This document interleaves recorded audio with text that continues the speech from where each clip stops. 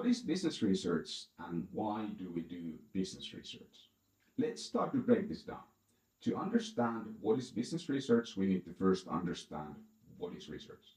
And I asked my favorite large language model at the time, Claude, what is research? And what is scientific research? So research is something that is systematic. It is systematic investigation of something, and we need the goal is to use data to reach new conclusions and establish facts. So you might say that you are researching information on new bicycles. If you want to buy a bicycle, you want to collect information about bicycles, and then you can make an informed decision, for example. What is scientific research? So scientific research is a subset of research, and scientific research is something that uses scientific method. And on this course, we'll take a look a bit deeper what scientific method includes. And simply, scientific method typically starts with a hypothesis, or we might start with a research question. That is something that we either want to test. We might, for example, want to test if waking up early makes you more productive, or we might want to answer a question, why are some people more productive than others? And to do so, we need to collect data. So scientific research involves collecting primary data, and it's not only about reading what others have been doing, but it is more about collecting information, some kind of data points, interviews, numbers, whatnot, and then draw new conclusions based on those. The data can come from observations or experiments. In observational studies, the scientist or the researcher is basically passively observing what happens and then drawing conclusions from that data. In experiments, the researcher is an active participant trying out something and seeing what happens. We'll take a look at these two kinds of research designs later on during the course. Then scientific research is typically aimed at increasing the knowledge or improving the knowledge in a particular field of science.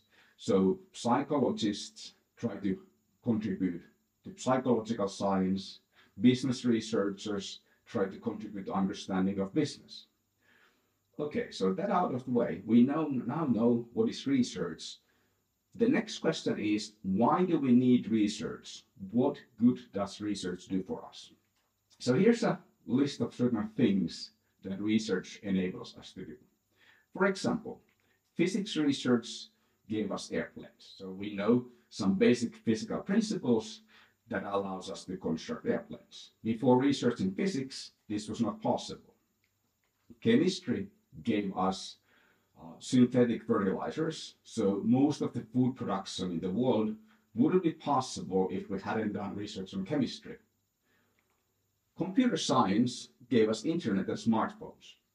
And the list goes on. Material science gives us carbon fiber, lighter materials.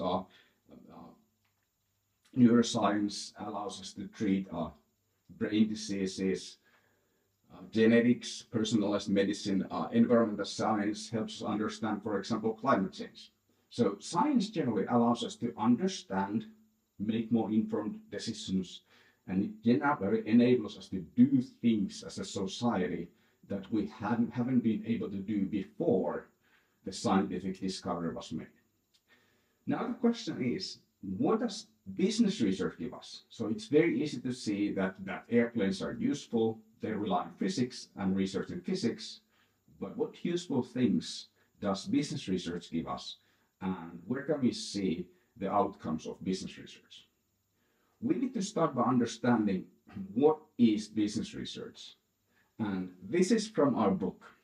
So the business research in the Bell et al. Book on business research methods defines business research as academic research. So academic refers to basically scientific research. It doesn't necessarily mean that it is impractical or not related to practice, but it is research typically done in universities for the purpose of advancing knowledge. It is also social science. So sciences are divided into different categories. For example, physical sciences include chemistry and physics.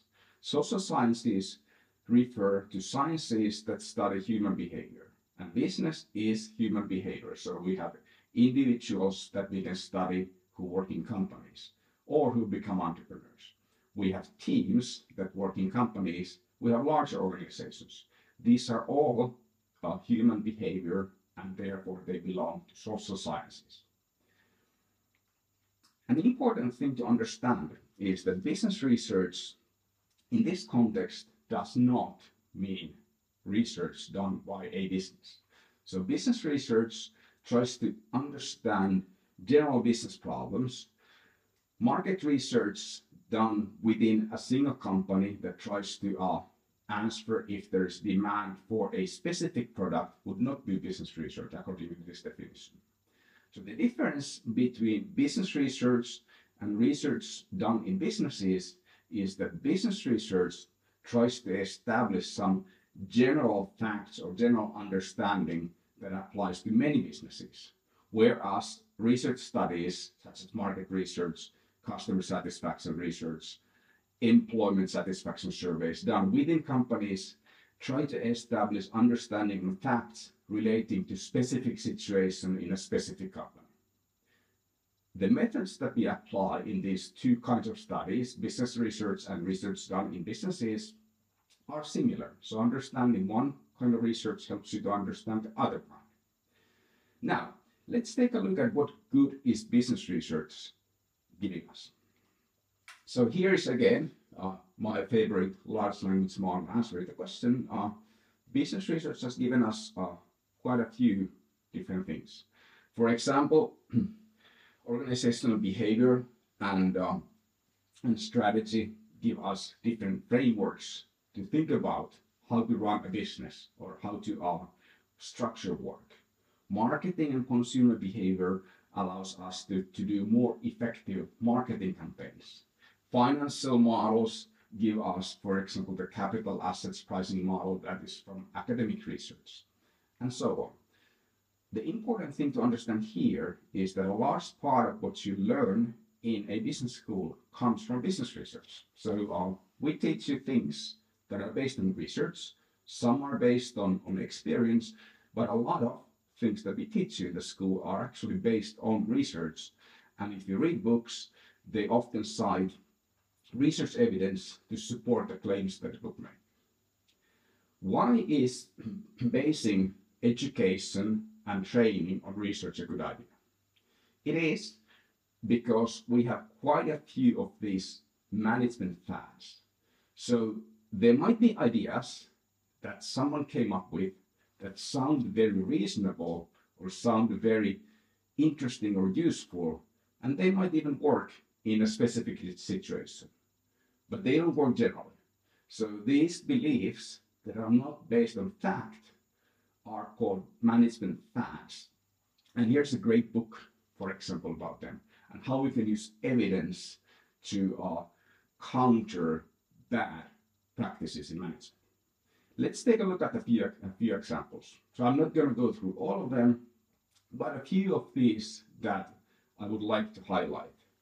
There is, for example, stack ranking, which refers to an HR practice where you grade or rank all employees, and then you promote the ones that are best performing, and you let go the ones that are the least performing. And you do this periodically. So that was used in GE, and GE was a very highly successful company. Therefore, other companies thought that stack ranking is a good idea. But research demonstrated that this is actually really bad for productivity because it hurts team performance. People within organizations typically don't perform as individuals. They perform as teams. And research shows that when you make an individual compete against the members in their team, that hurts cooperation, which actually decreases the performance of the team. Another of my favorites is multitasking. So multitasking refers to doing many things at the same time, or doing many things in a sequence where you switch between tasks quite often. And some people think that this increases productivity, but it actually decreases productivity because if you multitask, it's very difficult to focus intensively on the task at hand. There is a lot of research done by organizational psychologists, which are business researchers, on the drawbacks of multitasking, or as they say it, dual tasking, doing two things at the same time, or task switching, switching from one task to another in quick succession. It is much better to work on something intensively for 1 hour and then work on something intensively on another for the second hour than to switch between tasks all the time. This is one of the reasons, for example, why all the notifications on my phone and my work computer are muted. I don't read my email all the time. I read my email a couple of times per day so that it does not interrupt my concentration on something, a single important task at a time. We know a lot about mechanisms too, why multitasking or task switching is detrimental to performance. Knowing the mechanism is important because it allows us to counter the negative effects of multitasking in the cases where we absolutely have to multitask. Beyond countering these fads, business research can also be useful for individual companies. I'll take an example from F-Secure, run by Mr. Risto Siilasmaa, who is also a board member of Nokia and an angel investor, investing in many Finnish software companies. He completed his master's thesis in 2009, and I gave comments to his thesis. He wrote how the research-based view enabled him a new way of thinking about the strategy of F-Secure, the company that he was running at that time, that he founded also. The problem that he was facing was that F-Secure was producing a data security product, and they were smaller than their competitors. They were targeting the consumer markets, and the technology that they're providing is something that is very hard for an individual consumer to evaluate. If your antivirus software works, it should stay out of the way, keep you safe, and you might not even realize when there's a virus on your computer. So how do you convince your customers that your product is better than your competitors if the customers cannot really objectively evaluate the product? You do it by marketing. The problem is that marketing depends on scale and brand. And for example, F-Secure in the United States was competing against Symantec, which was several times larger than F-Secure, had more brand recognition and more resources. So what kind of strategy should F-Secure apply in this case? So Mr. Siilasmaa started thinking about this problem through the research-based view. He documented thinking in his master's thesis, which you can find on the Aalto University website. He identified that brand is something that makes the difference, and they cannot possibly compete with Symantec just with their own brand. So how can we either negate the brand advantage, make the brand a non-issue, or how do we get external resources that allow us to put our product, combine it with a better brand? He came up with the idea that he is selling, that the company will sell the product mostly unbranded and sell it through telecom operators, so that the telecom operator who sells the internet service also sells this data security package. So for example, if you have an internet connection through Elisa, then Elisa branded security service is actually provided by F-Secure. Leveraging these brands from telecom operators allowed F-Secure to negate the brand advantage by Symantec, and then allowed the company to grow many times bigger than what it was when it started this strategy. The idea came by reading business research. Now, we might ask, why do we need research? Why can't we just ask successful people what they did and then do the same ourselves? So why just not ask Elon Musk how to be an entrepreneur? Well, there are three reasons. The first reason is that if you read the biography of Elon Musk, you can see that his lifestyle is something he is basically constantly working that most people wouldn't want to have. The second reason is that we have a thing called fundamental attribution bias in psychology, and it means that when we succeed, we are likely to attribute the success to something that we did, even if the success was by chance only.